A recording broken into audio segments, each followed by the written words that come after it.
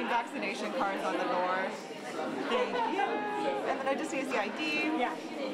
This is hilarious.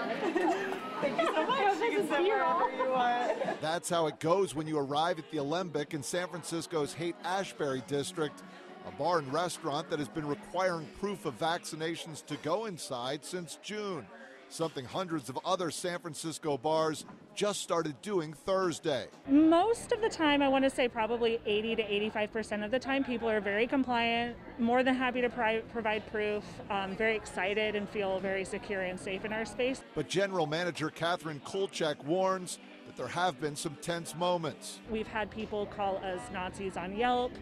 We've had people say that we're violating the HIPAA Act. We've been threatened to have people cough on us and spit on us. Many bar patrons we talked with like the requirement. And I have to question if those people actually live in San Francisco. I was just traveling throughout the Southwest and no one was doing anything like this. So, yeah, I mean, it does make me feel a little bit safer for sure. But not all SF bars are requiring this.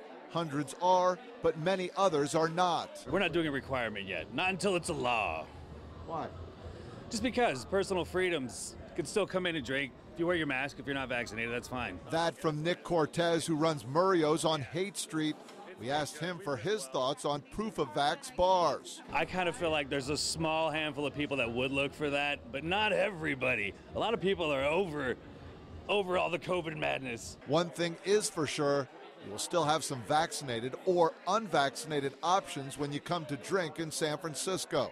J.R. Stone, ABC 7 News.